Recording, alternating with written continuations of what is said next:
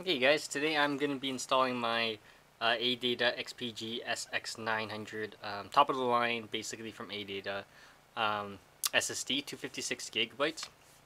Got it on a good deal. You can see my unboxing video within the previous video.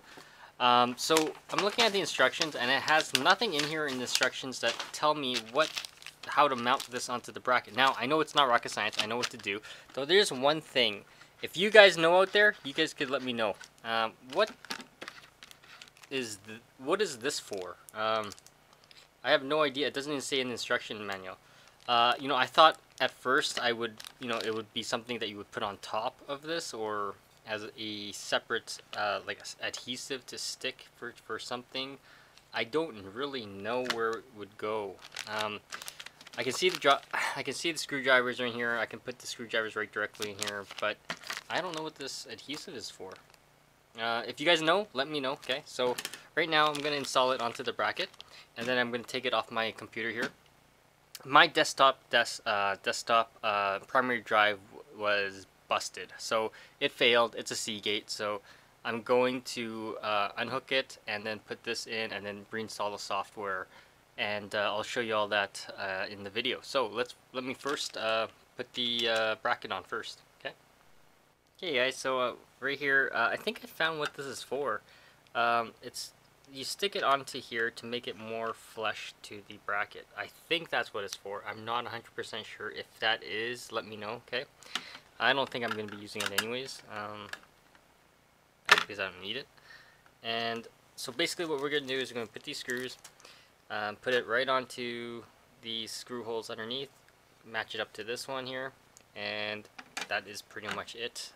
Easy as that, and then we'll put that together. So just give me a minute here. Okay, so I got the drive here mounted on this 3¼ inch thing, and what I'm going to do is going to take out, this is my C drive, this is the one that's busted. I'm going to take this out, insert this in there, reattach the cables, and that should be easy as that. Okay, so just give me a minute and I'll do that swap right now. So all you have to do is just unscrew the screws on the side, pull up the drive, and unattach the wires to it, and then reattach it to this. Okay, so I got the SSD put in there. Hopefully you guys can see that. Here is the bad drive, right here.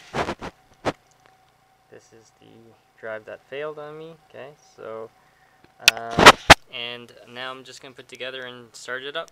Okay, so I got the computer all set up with the new drive, and let's see if everything runs okay. I need to go into BIOS.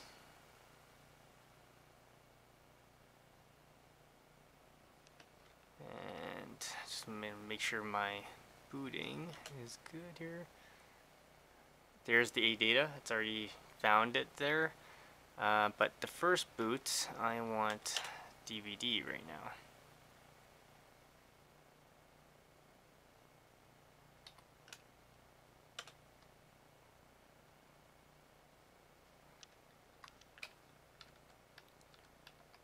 And before that happens, I have my DVD-ROM there. So I'm going to put in the restoration disk, and then when it boots up, it'll boot off the restoration disk, and it will install it. So it's annoying when you lose your full hard drive, because you got to do all this all over again. So save and exit. Okay, I can always change that after when it's all set up. So okay, now it's just rebooting.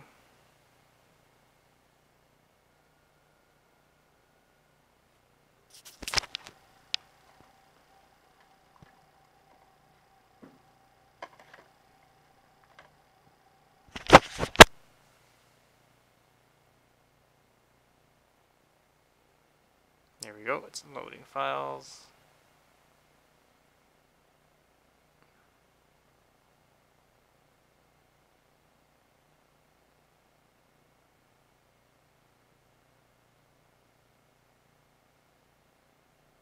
So I'll show you when everything's set up here. Just give me a minute. Okay, so right now I'm reinstalling it. It's actually pretty quick.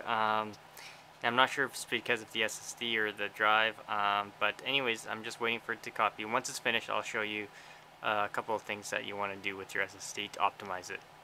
Okay, so it's actually doing the installation right now, and if you see the speed, it's reaching like 3.78 megabytes per minute. That's huge. That's really fast. Yeah, check that out. So if you guys want to see how fast that drive is, that's how fast it is. I'll do the conversion a little bit later, but that's pretty quick. So stay tuned. Alright guys, so I got my SSD all installed here. Just wanted to show you my Windows experience score is actually a 7.5. That's pretty high. And the scale is from 1 to 7.9. So this is pretty high up. The graphics, the primary hard drive runs at a 7.8 transfer speed.